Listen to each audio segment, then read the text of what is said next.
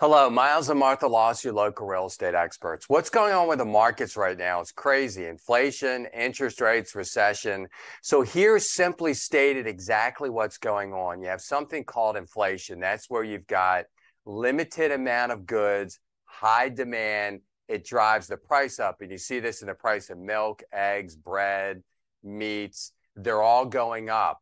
You also have the price of gas, which pretty much influences everything. If the price of gas goes up, it affects everything because gas is used to transport goods throughout the country. So it costs more to transport the goods. That's passed over to us, and that's called inflation. So right now we have inflation. Then we have interest rates. The Federal Reserve is raising interest rates in an effort to curb inflation. And this is done because if it's harder to get money, it costs more to use your credit card because raising those interest rates doesn't directly raise the credit card rates, but it will affect them and cause them to go up.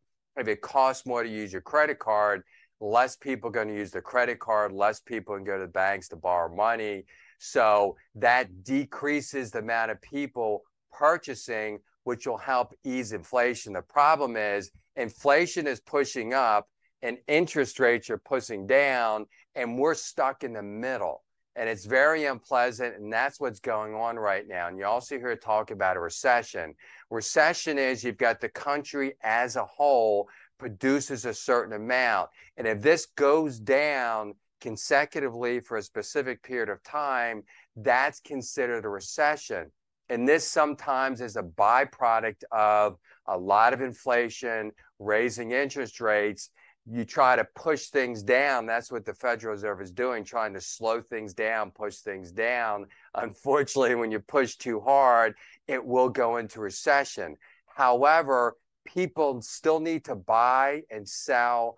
Houses are still moving. There's still buyers in the market. There's a lot of activity. And it just depends where you're getting your information from. If you're watching a lot of the media, it's a lot of bad news.